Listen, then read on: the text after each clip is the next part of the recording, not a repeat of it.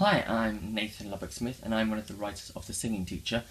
This is a project that I'm really excited about, that it's come this far and we're about to get it on into London's West End. I've been working on this for 4 years and it's kind of autobiographical. It's a little bit about me, about stuff that I know. Here's my dog, he's coming to join in. He also joins in my lessons sometimes when I do teach singing, and actually does some very good top C's and has a very good vibrato.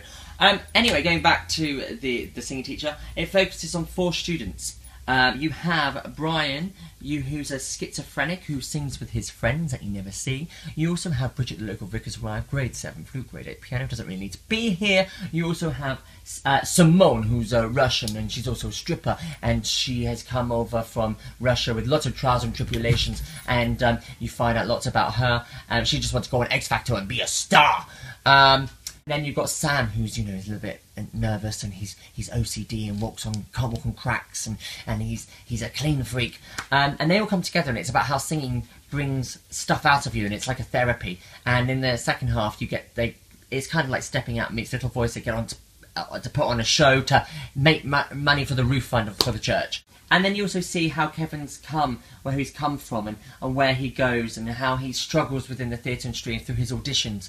And he goes back into where his family and where he's actually come from, and about who they are, and the society of today. And what I love about my play is that it's real life and it's truth, and if it's done right, it'll be really funny. And I feel it's got the Ayckbourn that I think we've kind of lost. I mean, Alan Ayckbourn is one of my heroes, Richard Curtis and Neil Simon, and it's like a collaboration of them all come together. And obviously I haven't written it all on my own. I've written it with a very funny woman who makes me laugh a lot.